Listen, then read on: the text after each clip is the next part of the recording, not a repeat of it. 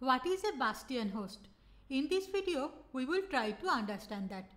A bastion host is a host that is usually placed outside a firewall or inside a demilitarized zone, and it is critical to network security.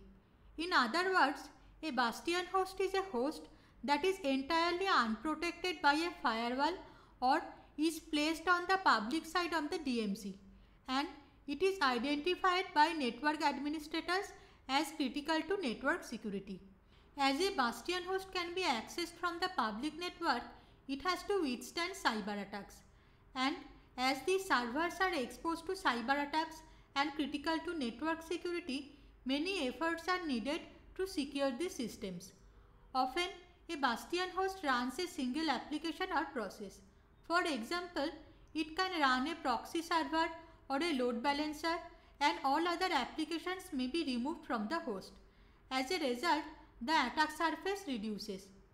Sometimes, a bastion host also runs modified software, and as there may be high bandwidth cyber attacks on a bastion host is often equipped with special network interfaces.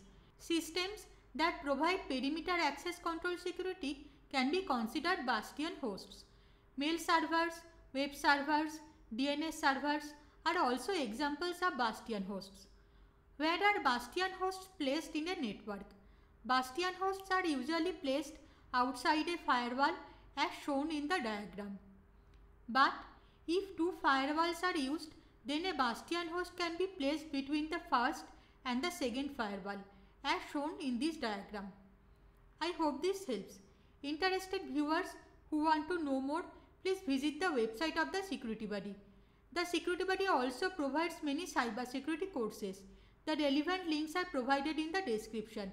You can also subscribe to us and get notifications on recent videos.